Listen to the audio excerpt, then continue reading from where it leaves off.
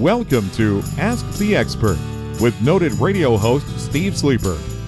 Each week, Steve interviews entrepreneurs and professionals and shares their intriguing stories of success and service. Now, here's radio veteran Steve Sleeper.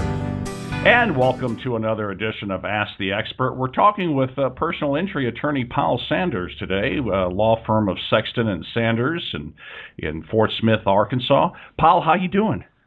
I'm good, Steve. Thank you. Good. Well, hey, Powell, tell me a little bit about your firm and yourself. You know, Steve, I was born in this town of Fort Smith, Arkansas, and over 50 years ago, I grew up here. I went to law school in Northwest Arkansas. Seems like I know half of the people around here at least.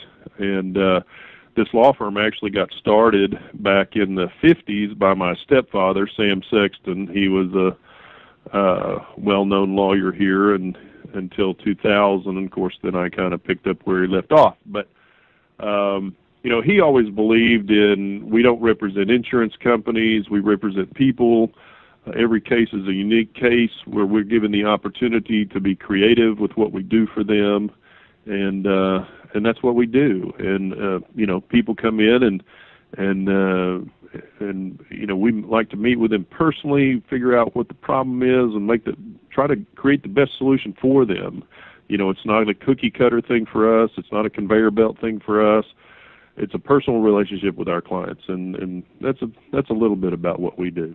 Yeah, you know, and Powell, I've noticed that just about every attorney I've met, it's about being of service to the client. But I've especially noticed that with personal injury attorneys, it's about the whole service thing. And you know, I guess that brings me kind of to my next question. And I'm guessing the most common question you get is, won't the insurance company take care of me?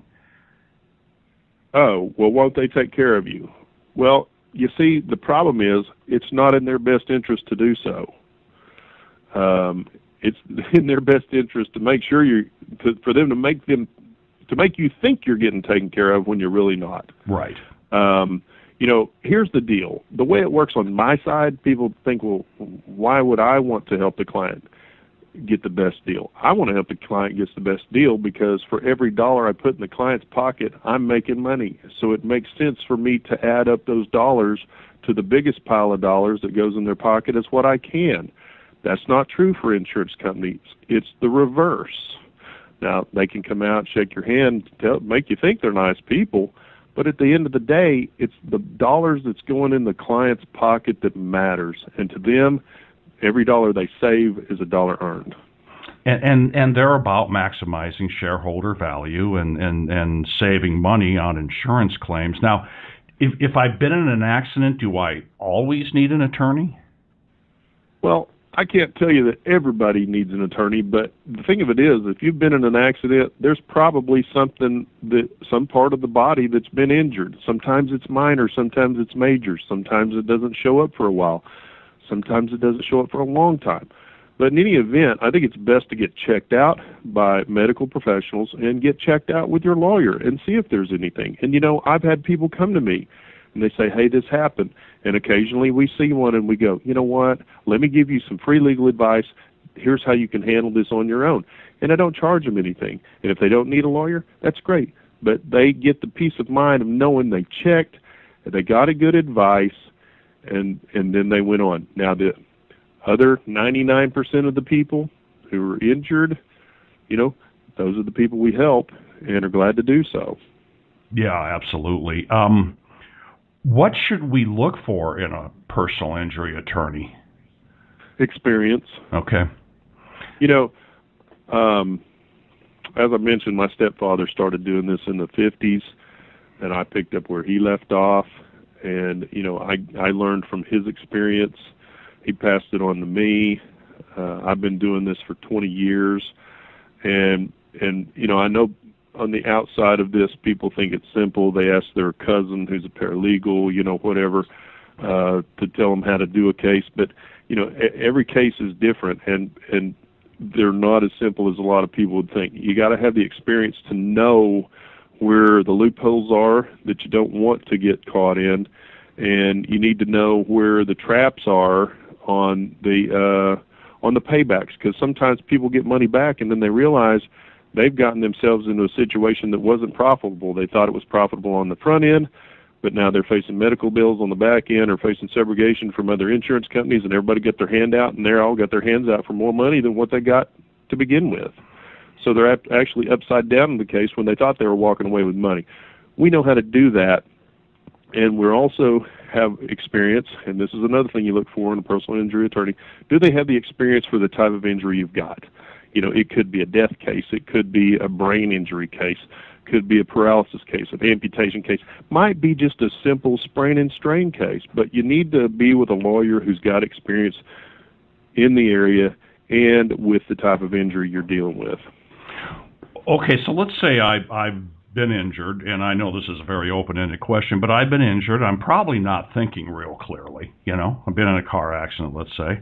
Sure. What should I know in advance? Well, what you ought to know in advance is, number one, there needs to be a police report. Some people think, well, you know, they told me, hey, here's my insurance information, I'll drive away. Don't fall for that. If there's not a police report documenting the thing, it makes it harder to make your claim. It sheds doubt on what was going on there. So first thing is, call the police, make sure there's a report done. Even if it's on private property, they'll do a different kind of report on private property. Make sure there's a police report done. Second of all, go to the emergency room and get checked out. You know, go in there and get checked out, because some people are injured and don't know it. You're right. There's adrenaline running through your veins, which inhibits pain. I've had that from a personal experience. I was in a wreck one time, and I was so upset. I was at the scene for about 30 minutes. I thought it was okay, but when they said, okay, you can leave now, I could hardly walk. It was because of that adrenaline. You think you're okay, and then you find out later you're not. So anyway, you got a police report, go get checked out. Third thing is, know in advance who's your lawyer, and call them.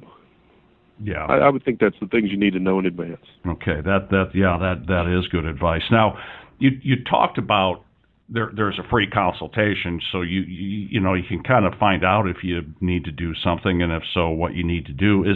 Is there any other cost associated with hiring you or hiring any personal injury attorney? Well, usually it's done on a contingent fee basis. That means like a no-win, no-fee, and that's what we do. We have a fee that it's 99% of the time it's a fixed fee that we do on a contingent fee basis. Now, in addition to that is case expenses. And, you know, what I call a fender bender case, a minor sprain and strain, usually it's a few $100 for getting some medical records and things like that. It's usually minimal. Now, some people have cases that have to be litigated. In other words, we've got to go file a lawsuit. When we file a lawsuit, we don't count those expenses in hundreds of dollars. They actually get higher. But we don't go and file a lawsuit just to get a little more fee and run up expenses. That would be pointless. It's actually, it doesn't make it more profitable us to do that. But for some people, it's got to happen, and you got to file a lawsuit. You got to fight to get their claim and get what they deserve. So there are case expenses involved, but we try to keep them to a minimum. And, you know, sometimes if the case is lost, we eat those. You know, it happens. But we get paid back those on the tail end if we get a recovery for that client. Okay, so it's about, you know, definitely about taking care of the client, any sort of expenses involved. Yeah. In other words, they can come down here and see me, and they don't need to have any money in their pocket. The idea is when I get done with their case, I'm going to be putting money in theirs. Okay. So I've been injured. I get treatment. I go see the doctor. You know, I start healing. It is, you know, maybe I'm released from treatment. Then what happens down the line? Well, I'm not sure on your question. I would want to make sure that you are coming to see me early on. Okay. You know, some people call me the day of an accident. Somebody call me a day or two later. When people call me 6 months down the road, that means there's a lot of damage done to their case, maybe just by doing nothing. And I will take those cases, but a lot of times they're not as fruitful to those clients as what they would be if I had seen them, on day 2 or 3 or 4 within the first week, let's say. There are certain things that need to be done, certain things that need to be documented properly. We need to make sure those things are getting documented properly, because if they're not documented properly, they didn't happen. In other words, a person can be injured if they're not going to the doctor or going to the right doctor for the right thing, and they wait too long, then it creates a suspicion that that injury didn't come from that wreck. Okay. Or that there is no injury whatsoever. Okay, I understand. Now, I assume that the most common question you get is, won't the insurance company take care of me? Is any other common questions besides that? Are you saying that the client asked me? Yeah, that the client asked you, yeah. The client, a lot of times they come into me and they say, what's my case worth? And of course, they're here on day 2, 3, 4, something like that. And they're saying, what's my case worth? And I said, well, I don't know. It's going to depend on what's wrong with you. But the idea is that the more injury you have, the more money I'm going to put in your pocket at the end of this case. That's what we're trying to achieve. That's the goal we're trying to achieve for them. Of course, I don't want somebody to be hurt bad just so they're going to get more money. That doesn't make sense. I don't think that's what life is about. But I tell them my goal is that when we're done, I want them to leave my office with a check in their pocket and a smile on their face. And they say, well, how much is the check going to be? I said, well, I don't know, but I hope it's enough to put a smile on your face. And that's what we do the vast majority of the time, is people leave here with smiles on their faces and check in their pocket. Is there anything else I should know if I've been injured? Do you think we covered it all here? I'm sure we haven't covered it all. I think that's why they call it the practice of law, because there's always a twist or a turn in every different case. But, I would encourage people, call me or call an experienced personal injury lawyer if you've been in a car wreck, or if you've had there's products liability. People get injured by machines, car wrecks. We even handle, sometimes there's single car wrecks, and people don't realize this. There are some people out there, and they even cause their own wreck by their own negligence.